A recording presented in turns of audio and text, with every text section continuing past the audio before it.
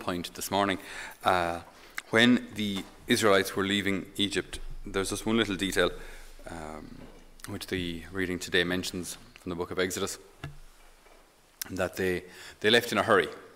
They left in a hurry. The word they use here is there was no dallying, right? With no time for dallying, they had not provided food for the journey.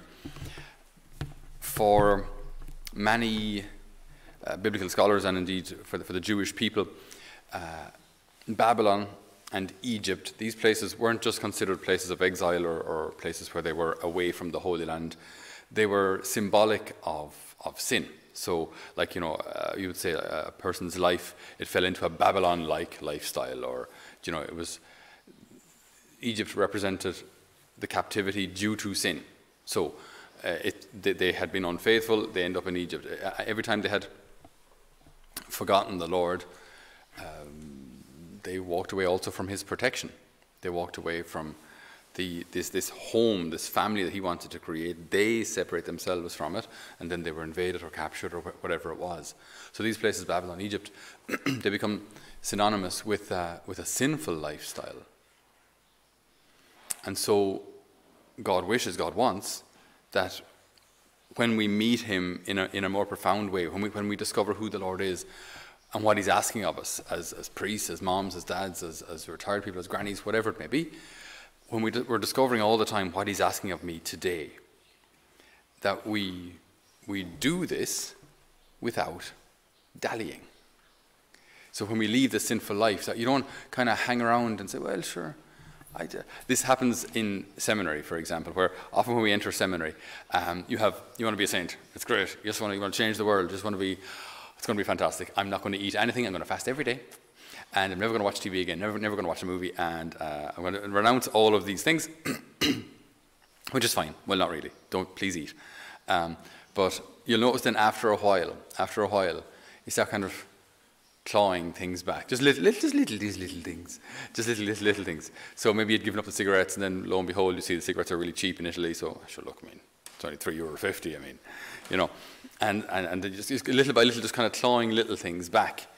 And every now and again, especially around the time of Lent, and we're talking again about kind of renouncing things and kind of starting again, you realize, my goodness, I'm almost back to where I was before I started.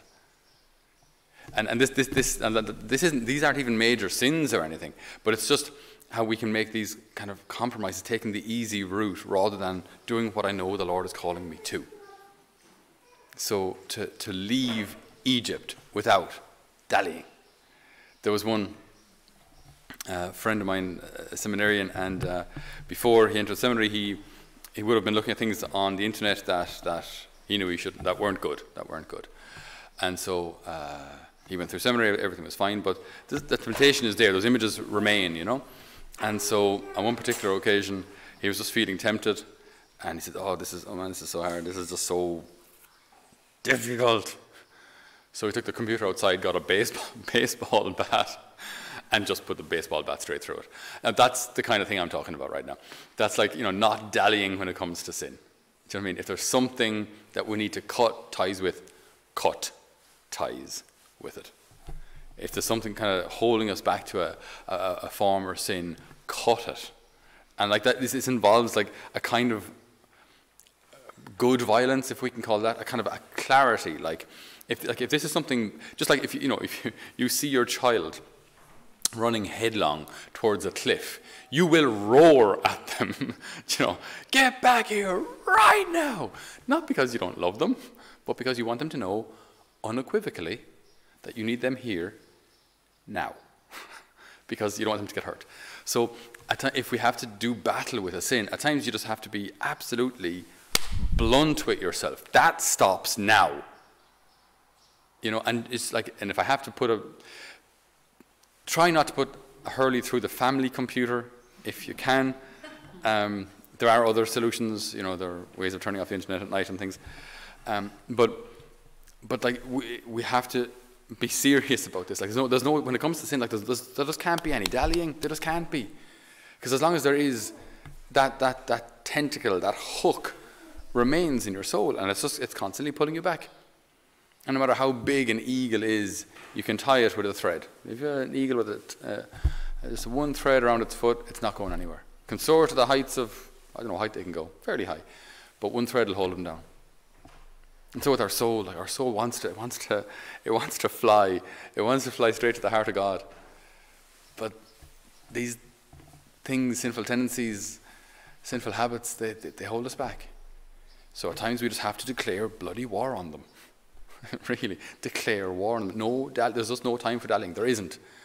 Because every month, every year that this habit remains is a year less with the Lord, is a year in which you're less of an example to those around you, your family, your parish, whoever it may be. It's a year that's effectively wasted. Every year we spend away from the Lord it's a lost year. So why do that to ourselves? Why not? Why not risk going all out and saying, Lord, whatever you ask of me today, I'll do. Whatever you ask of me today, I'll do.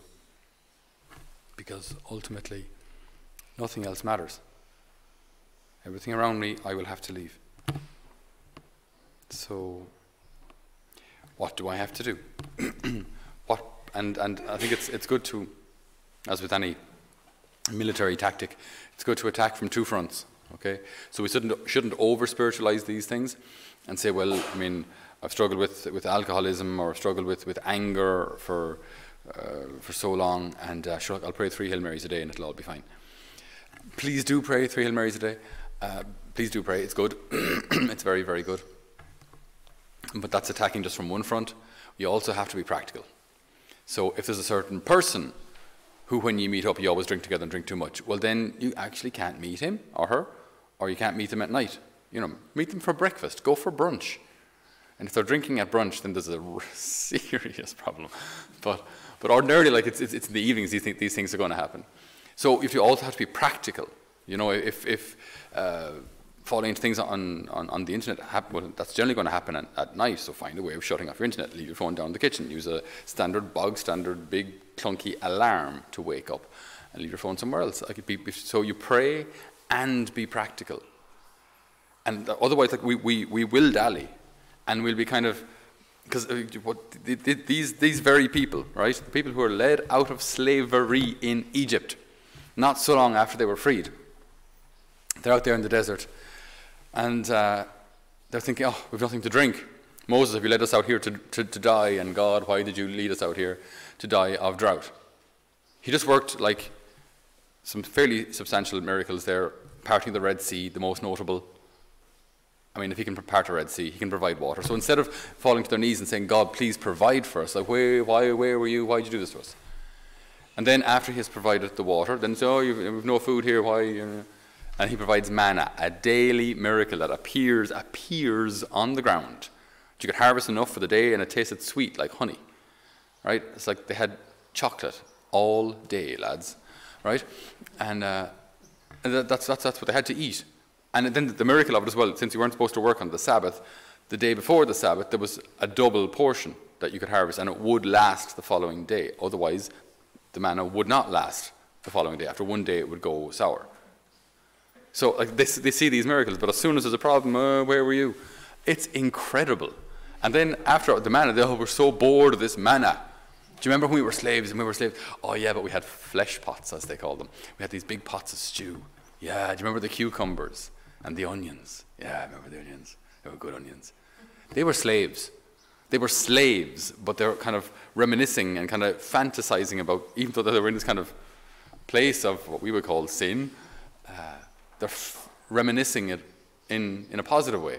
And that happens to us as well, where oh yeah, sure, I mean, I go a bit easier on the drink now, but it was just one time like it. I was out and I was so hammered. And you kind of tell the story as well, and it's a funny story. You're kind of reminiscing and kind of toying with the idea of what it was like, even though back in the day you were miserable. But we hold on to these ideas and kind of romanticize them, fantasize them. But that's what we learn from Scripture. That we can hold on to a sinful past, even if it's just in our ideas, thoughts, memories, and make it seem a lot better than it was. And in doing so, we're just wasting time. Just wasting time.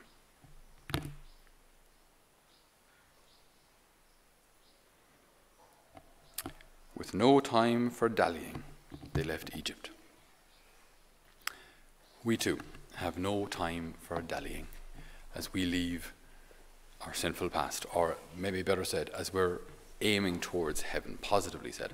We're aiming towards heaven. So the things that happened in our past, the mistakes of the past, the sins of the past, we leave them in the past and move on.